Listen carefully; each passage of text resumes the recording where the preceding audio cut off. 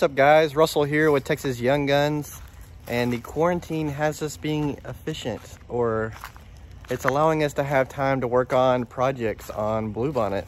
That's the RV that we introduced you to, our newest rig, and it is this time togetherness, this alone time is giving us the opportunity to work on a lot of projects, and today is a big one. So I didn't make a video on it, but when we first got Bluebonnet on our maiden trip, we had some overheating issues, which I had to investigate. And through that investigation, we discovered that our AC compressor was locked up. And what had happened is the clutch completely just locked up, wouldn't turn.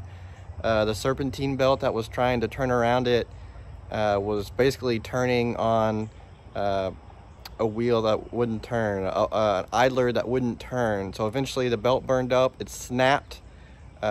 So the serpentine belt turns multiple things. It turns our alternator, it turns our AC compressor, and most importantly, it turns the fan. That's right, the cooling fan.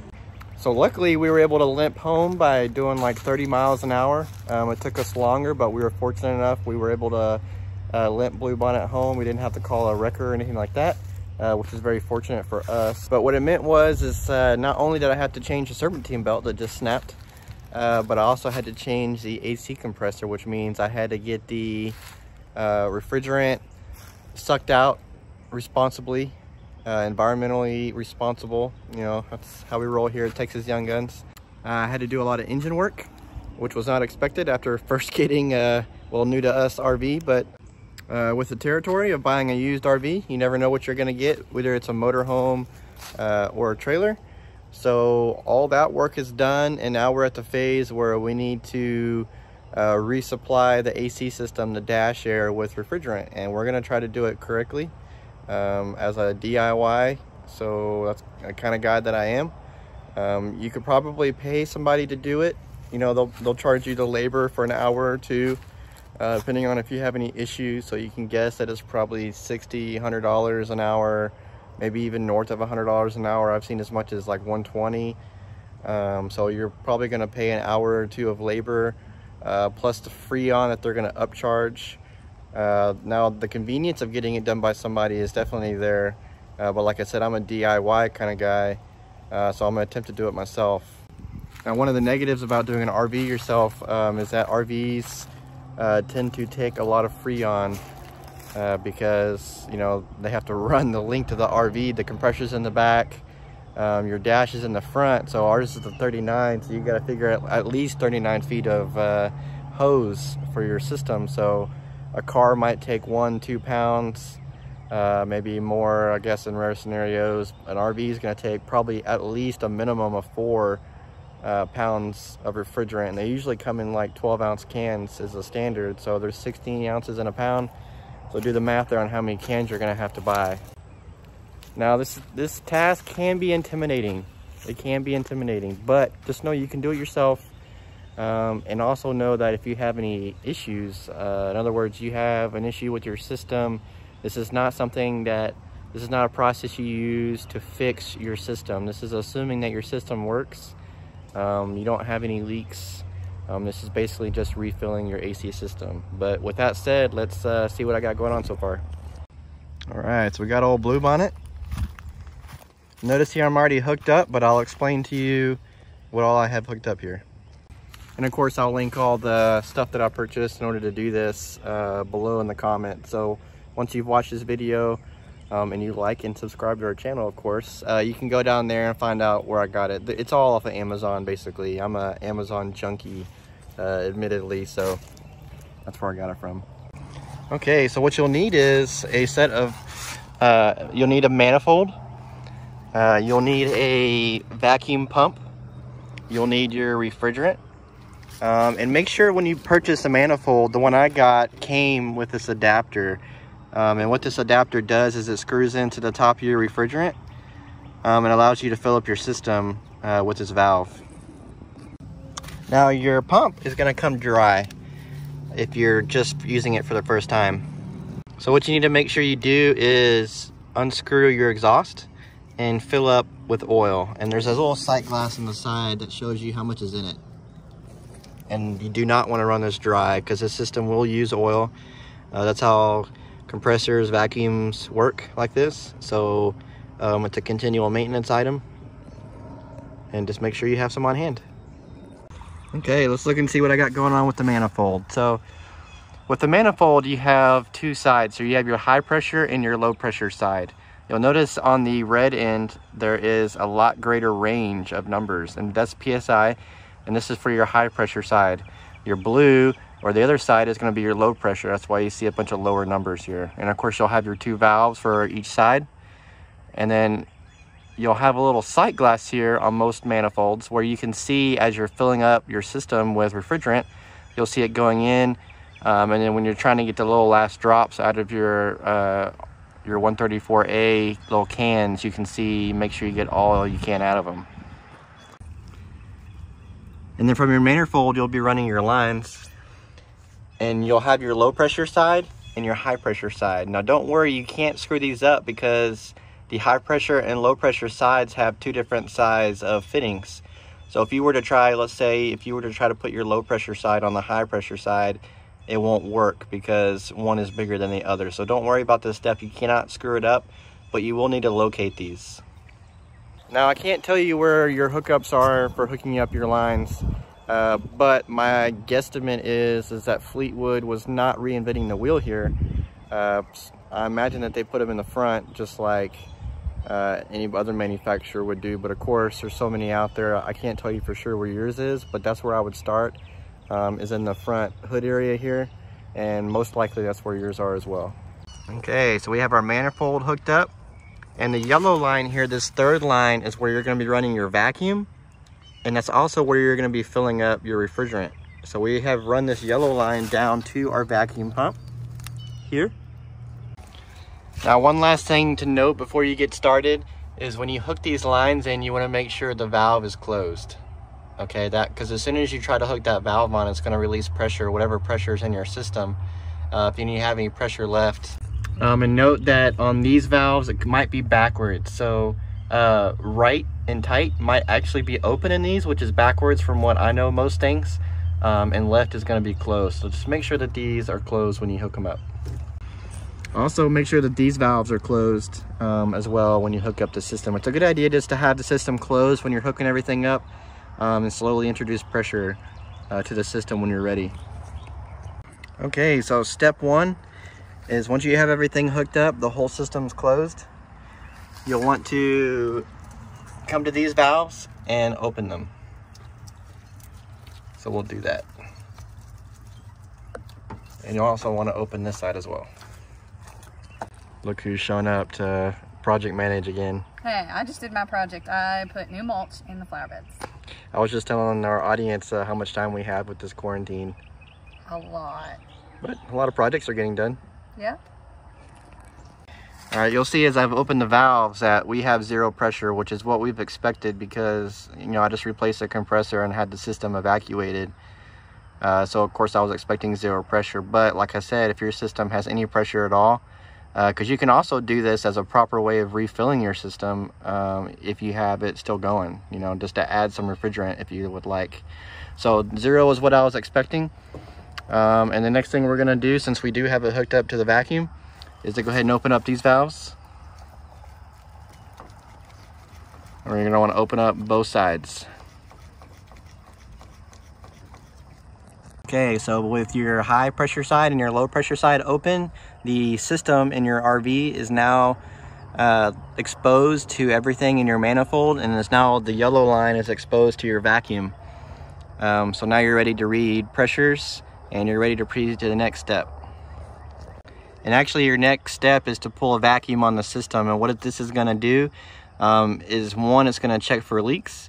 And it's also going to pull moisture out of your system. So let's go ahead and get started. So since your system is fully open, we'll now turn on the vacuum.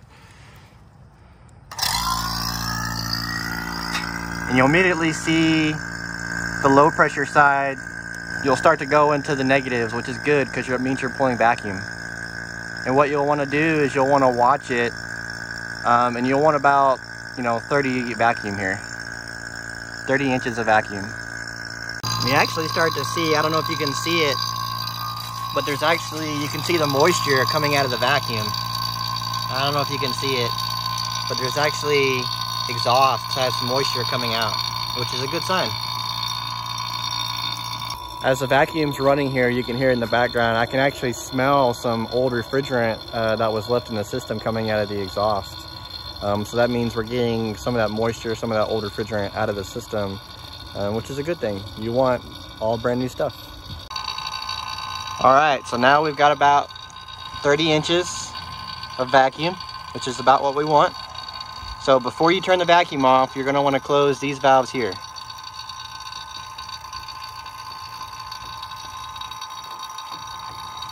Okay, so these valves are closed, both valves are closed, and we'll wanna turn off the vacuum now. So with the vacuum off, you wanna immediately come back up and look at your gauges. And you see we're holding steady at about 30 inches of vacuum. And if you immediately, once you've done this step, if you start to see the needle go back to 0, that means you have a major leak, a major problem. And you'll wanna have to address that. You'll notice that I'm actually wearing gloves, and that's because even though my system doesn't have any refrigerant in it, I'll eventually be dealing with it when I put it into the system. Refrigerant's really bad for you guys. Really protect yourself. So not only wear gloves, but wear glasses. So you'll want to watch this, and at this step, you want to watch it for a few minutes, and if you don't have any major leaks, we'll want to proceed on to the next step. So the next step, guys, is to actually let this sit for a while. And what you're wanting to do is you're wanting to make sure that you're not leaking down, you know, because most people will have a slow leak. You never notice that over a long period of time you'll lose refrigerant? Well, that's what you're searching for here. So you need to let this sit for about, you know, 30, 45 minutes, whatever you want. Go do another errand, run an errand, go do another task. But, you know, to do this properly, this is when you need to have patience, let the system sit, and see if you have any leaks.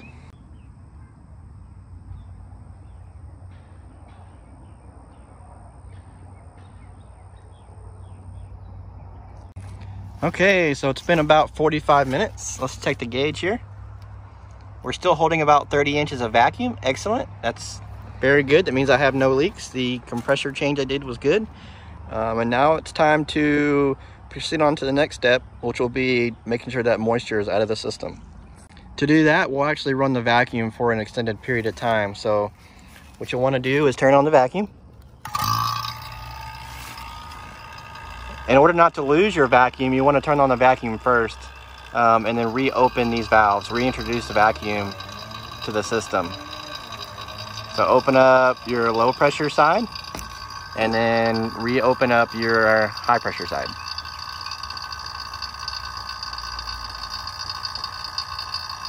And you'll want to let this run for at least 30-45 minutes. And what this will do is help get the rest of the moisture out of the system, because honestly, if you skip this step, you're wasting your time, because eventually moisture will rot out your system and you'll start to have leaks. So I know this is probably longer than what you're wanting to do, but to do it properly, you really need to not skip this step. So at this point, we've been running it for about 45 minutes. I feel comfortable there's no more moisture coming out, so we can go ahead and shut these valves. Both valves, the high pressure and the low pressure side. And just like before, after you've closed these valves, you can come down here and shut off the vacuum.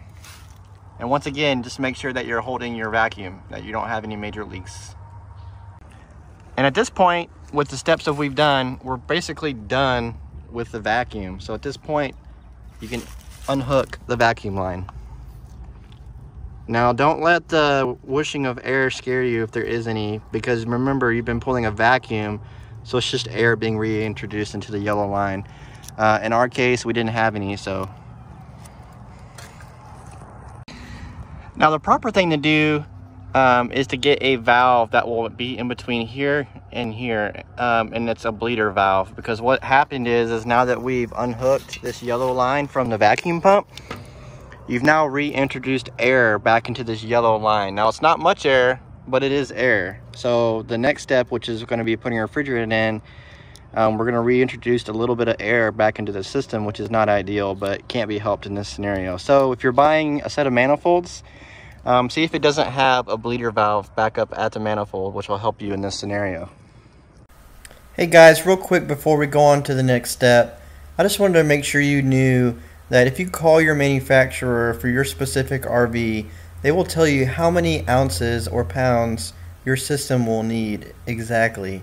That way it makes these steps so much easier, and all you're going to do is add the specific amount of refrigerant that your manufacturer tells you to, and that's all you'll need to do. On another note, your compressor might be pre-oiled, but most likely for an RV, that oil's not going to be enough. You're going to need to add oil here, which you'll do through that yellow vacuum line. For example, my compressor only came with 5.6 ounces, which was fine for the compressor, but with the extended amount of hose you have in your RV, I will have to add another 5 or so ounces to my system, which will most likely be similar to yours. And that's if your compressor came with oil at all. Most do, but some don't. So please make sure before you continue on that you know what you need and what kind of PAG oil you need for your system. Now I'm going to use AC Pro, and for the first couple of bottles that I put in, I'm going to use this first charge. Now the compressor I put in was already pre-oiled, so I didn't have to add any, which is really nice. But this will lubricate new compressors, absorb moisture and all that. So like I said, the first 2 of these bottles that I put in, I'll be using this first charge. And let's go ahead and hook it up. Now, like I mentioned earlier, you'll need to have this valve, which most manifold sets like this one come with, but you do want to make sure that it has it. If not, then you're going to be stuck at this step because you're going to have no way of hooking that line up to your bottle down there. So at this point, you'll want to have this valve available. Now, this valve is a 2-part valve. It's not only a valve to control the intake of refrigerant, but it's also a piercer. So right now it's in the closed position. If I were to leave it like that, as soon as I were to hook it up to the bottle, it would start coming out there, which would be a bad thing. So we're actually going to loosen it up and make sure that needle's not where it's going to pierce the bottle. Okay, so now the valve is in the open position, and you can see the piercing needle has retracted, and we're now ready to hook it up to our bottle. Okay, the valve is on the bottle. Yep, it's tight. It's in the open position. That way the bottle is not pierced. And it's time to hook it up to the yellow line. Okay, so now the bottle is hooked up to the yellow line. Remember that those valves are closed at the manifold. And we're ready to charge the system. But first, we need to go start the RV.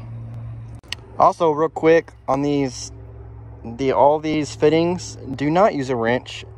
Let the gasket do the work. Only hand tighten it. Do not use a wrench on these. You do not need to hunker down on these. The gasket will do the work for you. All you'll do is end up breaking something. All right, so going to start the RV. Now, the RV has been sitting for a little bit, so I'm sure it's lost most of its air, so don't be alarmed by the sirens. It's just telling me that it's low air.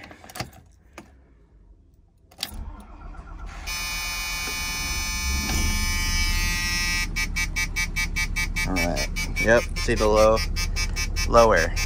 Okay, so the low air light is off. And the next step is going to turn the compressor on. I also installed a gauge that we can watch during this whole process, and that gauge will tell us what temperature the air is coming out of, so we can see our progress. All right, so now the important step here is you'll want to turn the air to the on position onto the low setting.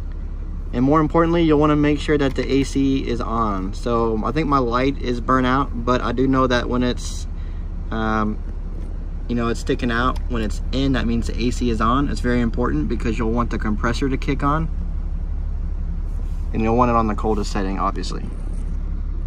I also have this nifty gun here, and pointing at it, looks like it is coming out about 70 degrees. So now we're back at the front of the RV. And now we will pierce the can. So both valves are closed at the manifold. Still holding vacuum. We'll come down here with it hooked up to the yellow line, making sure that it's hand tight. We'll go ahead and start closing this valve. and we'll pierce the can. Now, interesting to note, when you actually pierce the can, it's actually closing the valve. So even though you are piercing the can, the valve will also be closed at the same time. And so no refrigerants being introduced into the system. Okay, so now we're at 30 inches of vacuum, like I said. The can is closed. We will go ahead and open up your gauge, your low pressure gauge. Do not touch the hide. Do not touch this one. You will slowly open up. And you'll see it jump because it took air from the low pressure side briefly. We'll go ahead and open up the low pressure side. Now that the low pressure side's opened up, remember the system is still under a vacuum.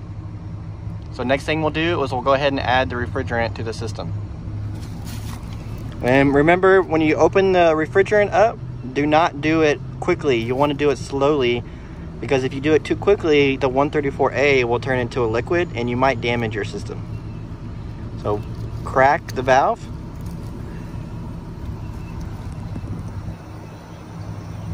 And you'll see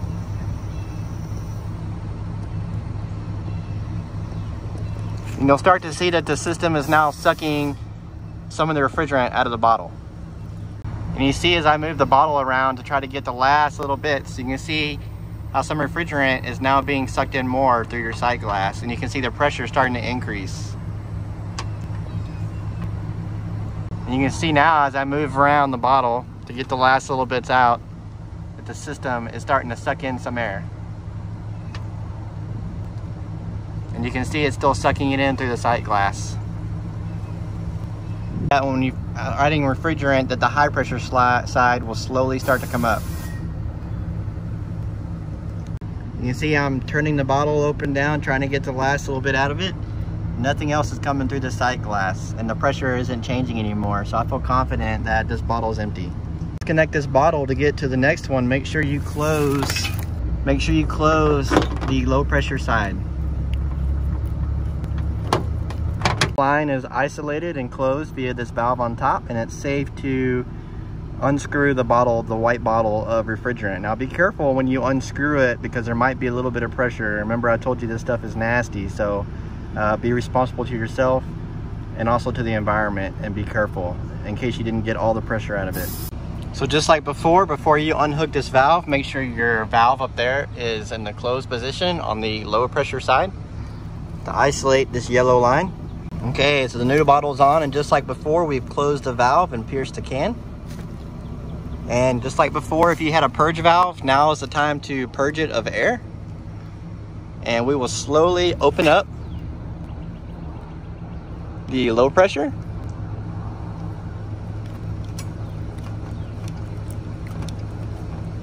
And back at the bottle, remember to slowly introduce the refrigerant into the system. Okay, so we are continuing to add bottles of Freon into the system. So you can see this is where we're at. There's a blower motor in the back starting to kick on and off. That's a good sign. That means the system's recognizing the pressure. Oop, there goes the compressor turning on. You see how the pressure comes down over here? The pressure goes up over here. All right, and we are about 6 bottles in, which means we're about 4.5 pounds in. And just for good measure, oh yeah, 50 degrees, 55 degrees, somewhere in that range. Excellent. Another way to make sure everything's working, and you'll have to excuse the engine noise, but to go ahead and see and make sure that the compressor is actually turning on. And that'll tell you that you're getting the pressure high enough, and at least for the compressor to turn on.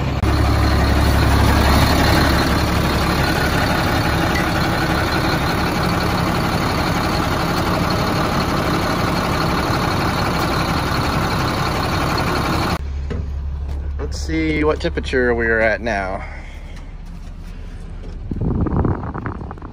Oh yeah, we're almost there. Got about 50 degrees coming out.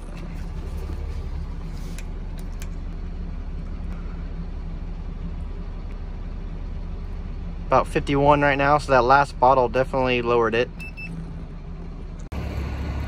So the temperature, in fact, the project manager right there, she's checking on progress of the project, true project manager style. But we're at 50 degrees on the AC temperature. I think we could probably get it a little lower based on the pressures. We're probably a bottle short, so I'll have to go get some. But I think by now, you pretty much have what the process is and what you're looking for. And guys, please, when you are recharging your RV's AC, please consult your manufacturer. I know Fleetwood for us, they have a number you can call and ask questions like this. I think every manufacturer does. Please do so, and they will tell you the exact amounts. They'll tell you what pressures, they'll tell you everything instead of playing a guessing game if you're not very familiar with recharging AC systems. Now, a couple of things I have learned through this process that you can learn through me is, guys, remember this is an RV. It's gonna take, like I mentioned earlier, quite a lot of refrigerant to get it recharged, especially since I evacuated the whole system. So keep that in mind, that it may take a few bottles before your fan and compressor even click on, because it takes quite a bit of bottles to go from the front to the back, like I mentioned earlier. With that being said, I had a little freak out moment earlier. So a relay inside kept clicking and clicking and clicking, and apparently it was because I was right on the cusp of the minimum required pressure, and it was trying to kick on the fan, but it wasn't quite seeing the pressure it needed, and it was freaking me out because I thought I had a relay blown. But it turns out I didn't, and everything was fine. So that's why you saw earlier in the video, you made a notice the center console was open. But that was a lesson learned for me, and I'm sure you'll learn lessons on yours. Just have the confidence to get it done. Start hitting up communities for your RV, and I'm sure they'll help you out too. Just like me personally, I'm part of the Discovery Owners Group in Texas and also nationally, United States. But like I said, I hope this helped you out, and get out there in RV. See you on the next video. Bye.